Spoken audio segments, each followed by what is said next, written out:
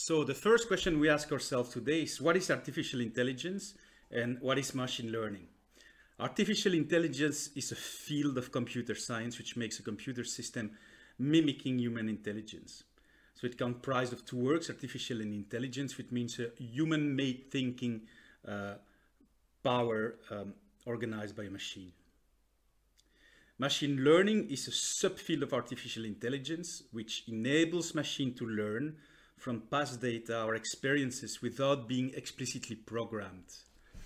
We can see three different machine learning types. Supervised learning, where we supervise the algorithm. Reinforcement learning, when we will reinforce the learning that will occur when you present the algorithm with examples.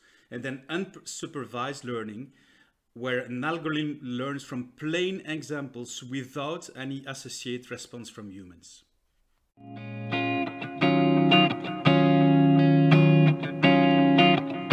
the second question that we asked ourselves today is, what are the key practical examples of the use of artificial intelligence in medical day-to-day practice? And yes, it's being used extensively already. The first use is obviously search capability, as we see in Google search, for instance. But now there is algorithms that are able to do very deep search on specific elements like electronic data records, and being able to really present this information to the practitioner. The second one is everything related to vision, the capability to record video or image that are then being used to enhance the diagnostic of patient. It can be done, for instance, for visual analysis and automatic detection of tumoral tissues. It can be done by doing 3D countering techniques for the preparation of a cancer patient before radiotherapy treatments. It's also being used today, every day, by people that are doing PCR tests for COVID-19, that are using visual instrumentations that is able to decode the ARN of the virus itself, or to decode DNA of other elements of living cells. The third subcategory is what we call speech, is the capability to create interaction between a human and a machine through voice. All the voice automated assistant like Siri, Cortana, Alexa, Amazon Echo, Google Assistant can now be embedded also in a clinic, for instance. Amazon Echo did that already to be able to continue interacting with COVID-19 patients that are in ICU rooms. The fourth cognitive capability is what we call language. Is the ability to translate, for instance, specific information set automatically, medical information set into another language. Allowing a better multilingual communication in an healthcare context between doctors and patients. So several applications already exist, like MedicBabble, for instance, of withcanopy.com, that allows to automatically translate medical terms from English to Spanish to enhance the capability of the practitioner with their patients. And last but not least, the fifth big category of cognitive capability of artificial intelligence is what we call decisions.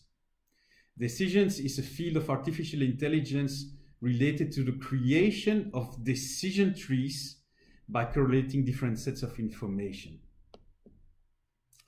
These include advanced decision models for medical practice, which allow medical professionals to automate supports on diagnostics in real time by correlating historical and real-time information.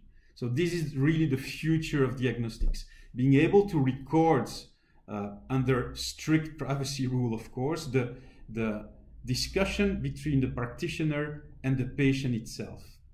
The artificial intelligence will then retrieve the information through the electronic data record of the patient, and will be able to extract and give some supported decision to the practitioner in terms of what is the potential disease that this person has.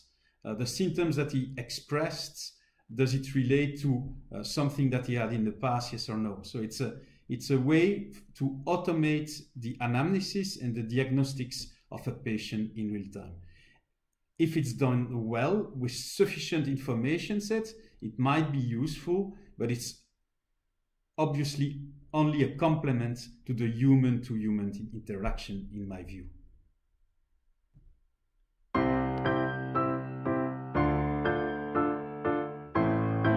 The third question that we will ask ourselves is, what are the key practical AI and machine learning trends for pharma and medtech companies regarding research and development? So from research and development to real-life evidence and to production and commercialization of molecules or medtech device, artificial intelligence techniques are now being used and are now invading all spheres of the value chain of those corporations. Why? Because clinical research and drug discovery is increasingly complex, as in-depth comprehension of those pathologies and the analysis of the potential existing compound or new synthesized compounds require massive amount of data. So the complexity is increasing, the science and the data science associated with it is increasing as well. So you need massive amounts of compute and storage capability and data science model to make sure and to make sense out of all those data, and being able to accelerate the research process. So those data sets are related to very different universe as well. So you have list of compounds of collection for which no primary or secondary assay have been realized. Full new design, de novo, based on protein ligand research with full biomolecular analysis of the protein structure, including genomics and proteomics data. So this field is burgeoning and is growing very fast, and this is why we are seeing a lot of development also in immunology now, understanding better the biomolecular implication of those elements, including, for instance, the creation of antibodies that would block specific antigens, as we see today in COVID-19. So yes, research and development really requires now massive amount of data, and they need very specific big data analytics and artificial intelligence tool to be successful.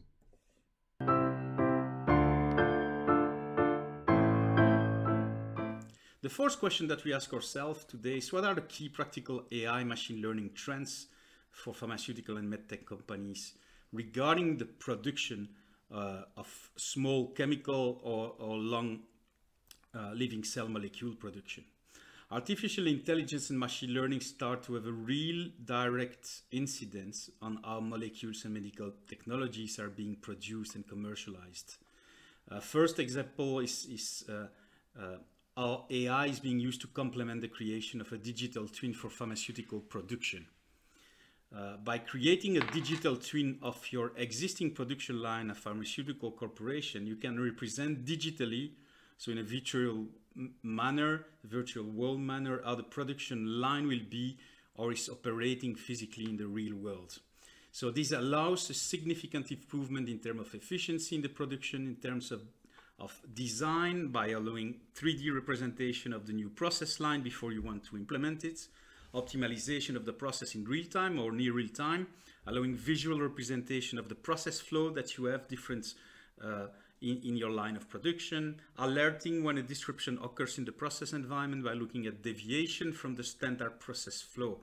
So it's a very interesting technique to better tune your production capability, avoid disruption, and also decrease the overall cost of production of your drugs or medical technology.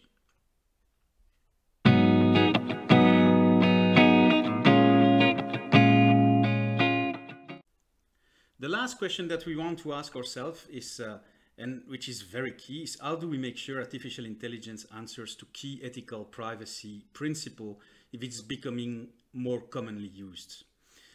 When we speak about artificial intelligence in general, and even more in healthcare, you know, the setup of ethical boundaries in its usage needs to be discussed. Several ethical frameworks have been developed across the world around the key principle. If you want to have a look at that, go to bsa.org, for instance, which is a software alliance which determines in EU, Australia, Japan, Singapore, and across the world what are the key principles that are now being defined for ethical use of artificial intelligence. It goes about things like it needs to be human-centered, it needs to mitigate the risk and promote the benefits of the artificial intelligence. It needs to be fair, so fair versus specific group of the population, gender, type of people, explainability, so you need to be able to explain how the artificial intelligence will work in a specific context. You need to maintain privacy and security associated to that, related to anonymization of the specific data of the people itself. Safety of reliability, of course. You need to be accountable, so the people that will use this algorithm needs to be accountable for the results that they have. It needs also to do a proportionate recommendation related to the data that the artificial intelligence is using.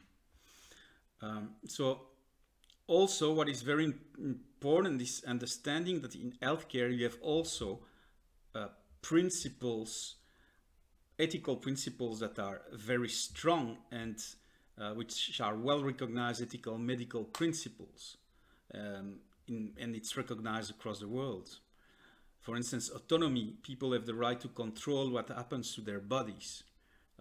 Beneficence, all healthcare providers must strive to improve their patient health, not to do the most good for the patient in every situation.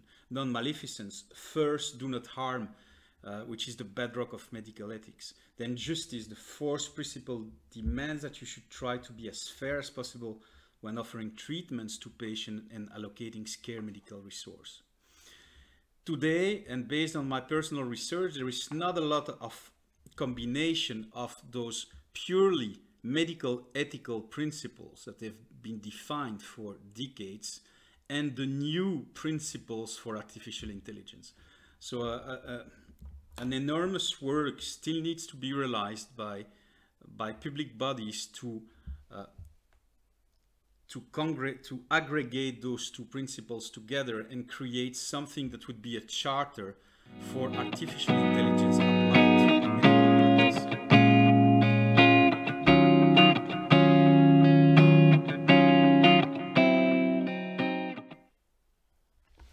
So as a conclusion, artificial intelligence and machine learning have deep and profound impacts on how healthcare providers and drug and medtech manufacturers deal with their patient today and will deal with their patient tomorrow.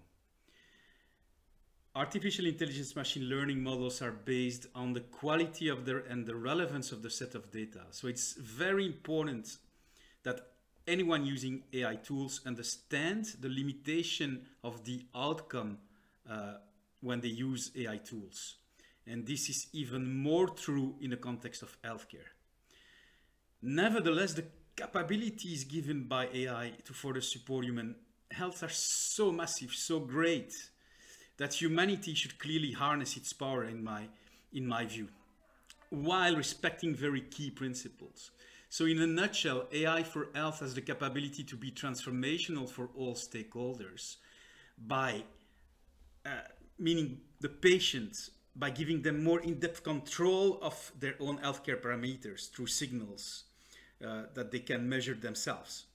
Medical professionals by making them more efficient in diagnostic of their patient, in the ongoing patient care, but also in the administrative task, in making it more optimized. Pharma and medtech corporation as well will profit by boosting their innovation pipeline, by accelerating their research environment. And payers, governments and insurance companies, by creating more preventative healthcare tools to decrease the overall costs for the patient themselves and for the community at large. So AI is caring for your health today and will care even more for your health in the future. Thank you for watching.